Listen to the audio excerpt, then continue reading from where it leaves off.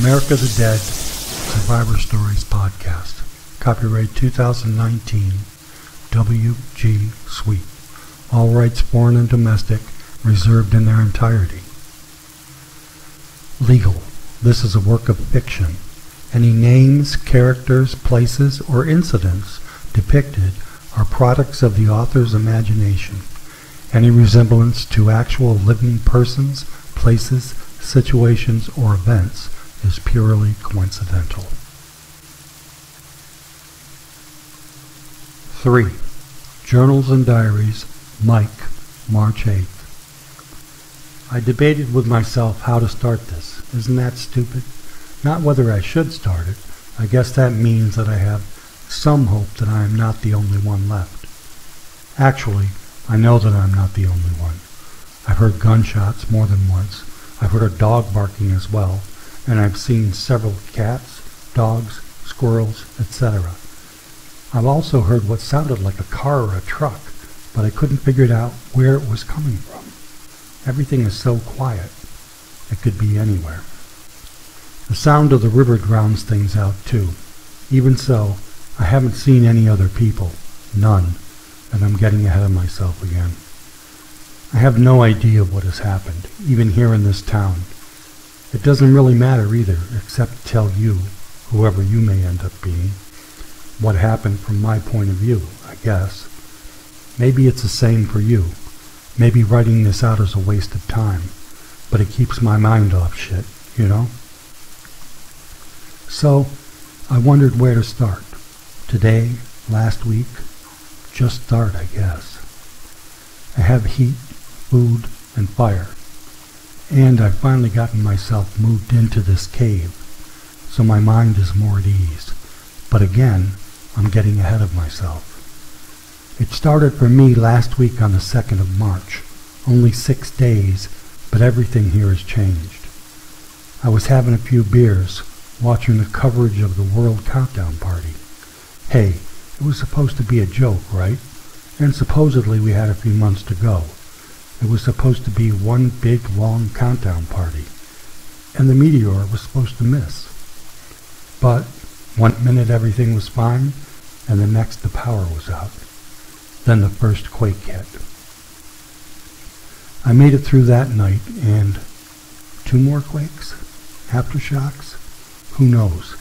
I was just trying to get through till morning. The phones were out, sirens everywhere, no power, but the closer it got to dawn, the less noise there was. The sirens fell off, the rain started hard, and then the lightning came.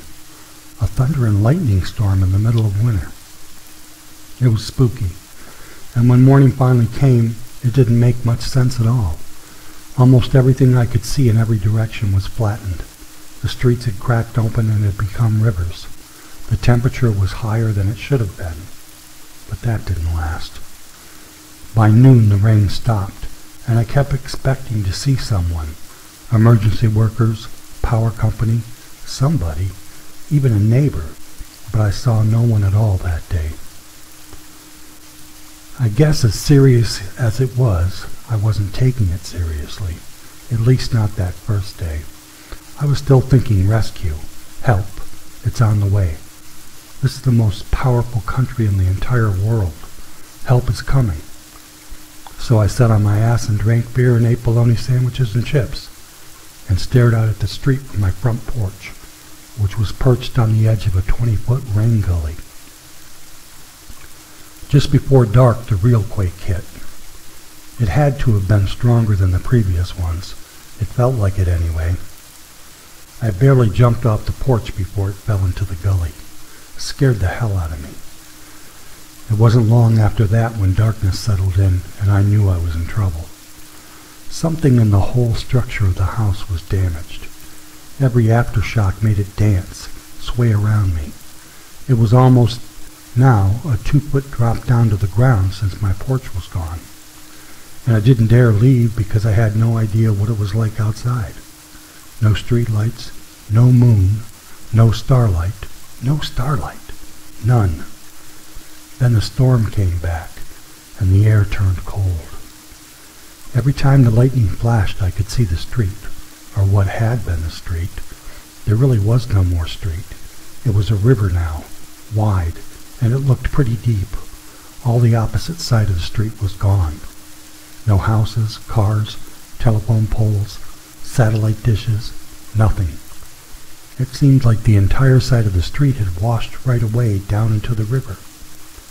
The water roared past me just a few feet from where my porch had been, flattened out, and then turned into rapids, breaking away to crash into the Black River farther down the hill.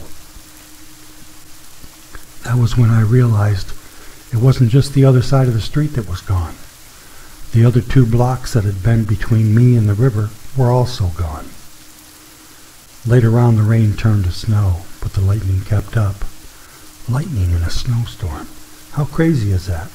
But by the morning of March 4th, the river running past my house was down to a trickle, and the snow began piling up. Down the hill, the black was over her banks. There was nothing else to see.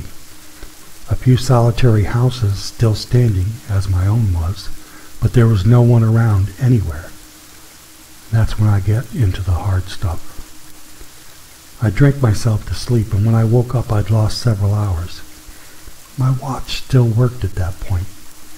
When I walked to the front door, the first thing I noticed was footprints in the snow. 3 sets, 2 small, maybe kids or women, 1 big, going just past my house, no more than 3 feet from my house, where once upon a time in some other world my porch had been. And I had slept through it. I yelled and screamed for a half hour, hoping that someone would hear me, but no one came. No one yelled back and told me to shut up either. Just absolute silence. No birds, just the roar of the swollen black. Nothing else. I thought about that day, the 4th, a couple of times. Was it the 4th? The 5th? Did I sleep more than a few hours? I don't know. And that was the day my watch stopped working, so I don't know. 1 minute it was working, and the next it wasn't. The face was blank. There were a couple of more aftershocks that day, and I began to wonder if my house would be standing much longer. After all, nearly everything around me was destroyed already. And, I thought, what if that was an aftershock? Like I had thought the first quake was a real one, and then the one the next day was so much stronger. It made me realize how stupid I was to still be in that house. And, I thought, no wonder no one is answering when I yell. They were all smart enough to get away from the buildings, leave, and if I left also, I reasoned, I'd most likely catch up to them, whoever they were, wherever they had gone. That was when I glanced at my watch and noticed that it had stopped working. I had been in the habit of looking at my watch all day, just nervous, I guess.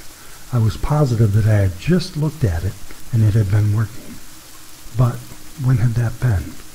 What time had it been? And when had it been that I had looked at it? How long ago? All I could remember for sure was that the last aftershock that had started me wondering had been at 2:57 p.m.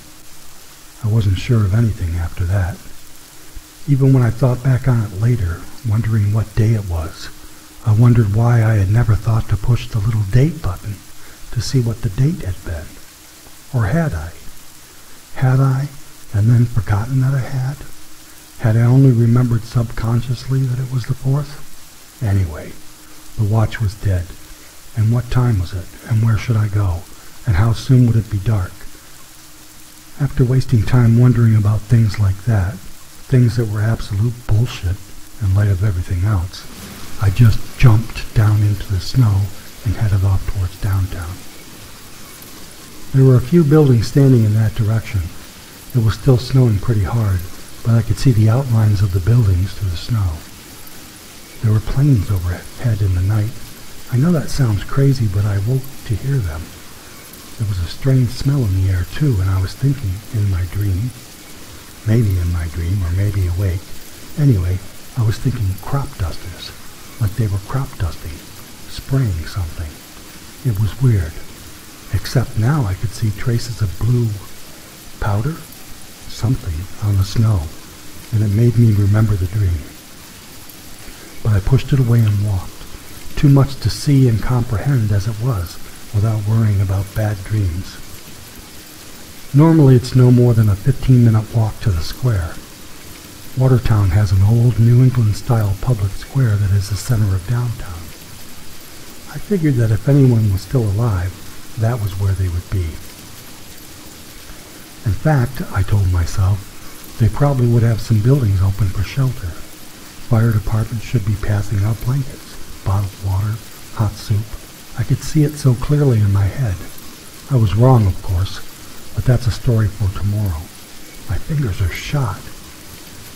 Hey, it would be easy to write this on my computer keyboard, but computers are a thing of the past now. I'm warm, I'm dry, I'm pretty much okay. I survived the day the world ended, but my fingers are sore and I'm tired, so I'll pick this up tomorrow. Candace, March 8th. Fresh snow today. The whole world is covered in clean, white snow. It makes it look like nothing ever happened here. I'm with a man named Tom. He's crazy about me and I just can't feel the same. I could fake it, but I told myself I'm not going to do that. But I can't keep on this way either. It's too hard on him, too hard on me. Bob and Jan Dove are also with us. I don't know what I would do without Jan. She's level-headed where I'm impulsive, a thinker where I tend to just act, a good balance. Bob has an idea of rebuilding his people's lands. He's Native American, and so is Jan. It sounded crazy when he first said it, but after I thought about it, it began to make sense to me. Lydia is the other member of our party. She hates me. That's because Tom wants me and she wants Tom. Maybe that will fix itself before I have to fix it by leaving and going out on my own. Today we decided to see if the city was any better on the other side of the river. It isn't. We crossed the river, the Black River, on a railroad trestle. There is a traffic bridge, and it looks passable, but it's clogged with cars, and some of those cars look purposely placed to block it off. That really creeped me out. We walked across the trestle carefully and went up State Street. There's a store there, a supermarket, and we found tracks in the snow. One person. A man, I would guess, from the boot tread. I can't tell you what that was like. Seeing the footprint left by somebody else, someone else alive in this whole mess. I felt immediately connected to him. I can't say it or explain it any better than that. Like a connection existed forever, and I only had to find it. I tried to explain it to Lydia, but she just shrugged. We have this thing with Tom between us, though. She wants him, he wants me, I don't want him. It could be so goddamn simple, but it isn't. Except the footprints. Maybe the footprints are the answer. I think they are. I believe they are. We just need to find the person, the man, that goes with those footprints, and I don't know. I really don't. But I think he'll know. The one bad thing today, we came across a dead man lying crumpled by the side of the road. I could have sworn he moved, so I hurried to him, but as I got closer, I could see that he was dead, long dead. We stood for a moment and then walked on. But later, when we came back, he was gone. And I thought, was he dead? Was he? But I know that he was. I suppose that wild dogs or something got him. We didn't talk about it, but it bothered all of us.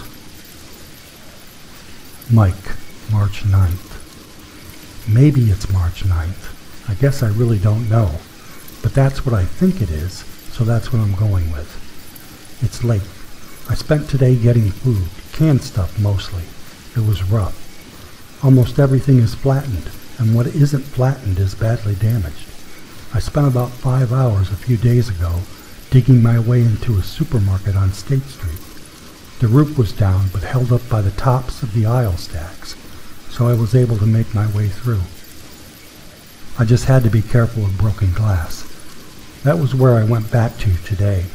I had no flashlight at first, but I managed to get a small flashlight and batteries. I had to take so much stuff out of the front area of the store that all the impulse stuff they sell was right there. Candy, little radios, and of course flashlights and batteries. I tried a small portable radio, nothing but static on the AM and FM bands both. I brought it back with me along with some extra batteries. I listened to it a short while ago. Still nothing. Maybe tomorrow. I spent the entire day at the supermarket digging out canned goods and bringing them back here. Here is the cave. This cave is down and back of the square, downtown as it's called here. I knew about it from growing up here. It used to be bricked up. The quake took care of that though. I was worried about the cave itself collapsing, but it seems to be fine. It's only about 1.5 miles from here to the supermarket, but with no vehicle it's slow going. I've been piling stuff up on a large sled and making trips back and forth. I found several cars and trucks, snowmobiles, but none of them will run. Most of them have no juice, but even the ones that do just turn over but won't fire. Maybe if I was a mechanic I could do something, but I'm not. So it's the sled and a lot of muscle work. I did notice today, after not going there for 2 days, that no one else had been there either. No tracks in the fresh snow. It's depressing. No way can I be the only freaking guy here, right? And that made me wonder, what the hell am I writing this for? I mean, if there's no one left, who will read it? I guess those are questions for another day. Another day because truly I don't want to deal with them today. So I spent my day getting food.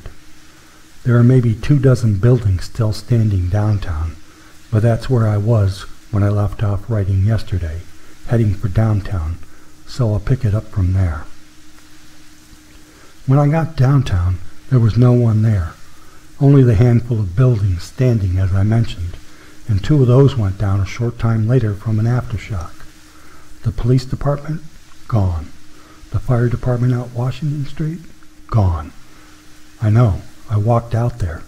Ditto the high school, all the old houses where the rich people lived, the newspaper, the museum. Really, it's all gone. There are some tracks in the snow, but how old were they? I couldn't tell. And I couldn't tell where they were headed either. I got pretty down about it and ended up walking back down to the square and then down towards the river and back of the square. There was a porn shop still there. It seemed like the filthiest place I'd ever seen. I mean, why would a place like that still be there, still be standing, when almost nothing else was?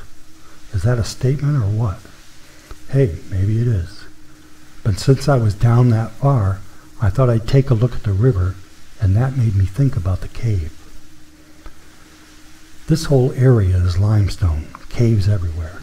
This one just happened to be a big one. It wasn't hard to find it.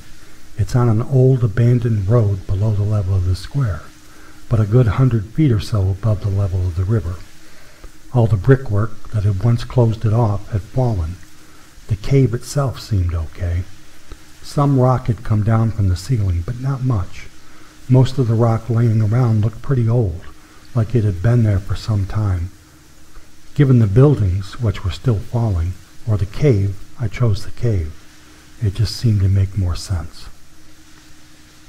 It's quite deep. I have no idea how deep it goes, and no inclination to follow it and see. The front area is huge and dry, more room than I could ever use, so there's no need for me to go into that darkness and find out how deep it does go. And that's funny, isn't it? What is it that I'll need? Might need, could need, I don't know. I do know I won't be spending the rest of my life living in a cave, that's for sure. But it's winter. I have to stay somewhere for the next few months. Then maybe when spring comes, I'll head south if no one shows up to rescue me. I guess it would be me. There's no one else here. It shouldn't be that way, though. There has to be more than me. I spent the balance of the afternoon looking around. I walked all the way out to Arsenal Street as well as Washington Street. The mall, or most of it, has collapsed. But I should be able to get some stuff out of it. The interstate is car wrecks and bodies everywhere. I could see it from the overpass. I didn't feel a need to go down there and see it in person. I didn't want to. I haven't really seen many bodies. Some at the mall, some at the supermarket, a few others here and there, but there is so much ground, houses, things missing, that I think the other people just got swallowed up by the quake. There's a lot of raw earth. Most of the streets are messed up. The interstate is like that in places. What I can see, anyway, but close to Arsenal Street, it's all wrecks and bodies, wrecked and burned vehicles, and it smells horrible. I could smell it long before I came up on the overpass. I've decided it will take a lot to get me to go back out Arsenal Street again. The supermarket has that smell also, and I found 2 people up by the checkouts when I first dug it out, but none since then as I've dug out other parts of the store. Maybe it's the meat department at the back of the store that smells like that. I spent most of the next day wandering around trying to start cars and trucks, calling out to the people I hoped were there. Nothing. I heard something that sounded like an engine running, but it came and went on the wind, and I couldn't tell where it had come from. But I took that as a good sign. It has to be someone, right? I can't imagine being left here alone. I tried to start new cars, old cars, new trucks, you name it. None of them do anything except turn over, but at least their batteries are working, and it seemed as though they weren't the other day. That was also the day that the daylight seemed to last way too long. My watch wasn't working, so I can't say for sure, but the sun just seemed to hang in the sky all day. Then it seemed to sink in the wrong direction once it did set, and I was sick all day, my stomach, and I was lightheaded. The night lasted a long time too, and the sun came back up in the wrong place, unless my sense of direction is off. Maybe it is. In any case, I don't know what happened. Maybe it was the earthquakes, I don't know. It could have been, but it doesn't seem possible. The end of the world books were saying the earth would stop and then run backwards. Maybe it did. But I didn't feel weightlessness if it did, or at least I don't think so. But I thought about the vehicles, magnetic poles. Maybe because everything is electronic now, they can't work. I don't know. It's just an idea. But I'm thinking I'll look for an older vehicle to try out my theory on. Like I said, I wish I were a mechanic, and then I'd know for sure. I spent a lot of time clearing out the rock and broken bricks in this cave, bringing food in, and even some chairs, blankets, things like that. I've collected a lot of firewood and every butane lighter I could find, paper plates, plastic forks and spoons, and man oh man, coffee. I found a small metal coffee pot in an aisle with some camping gear. It works pretty damn well too. I got some heavy-duty pots and pans there also. All of that over the last few days, but still, no other people. It makes me wonder about the tracks that went past my house. Where did they go? Where is there to go? I turn the radio on every once in a while, but nothing. Even so, I'm keeping my attitude upbeat, positive. There has to be other people. Doesn't that just make sense? And winter can't last much past May, and then it will be time to get out of here. Hopefully with other people.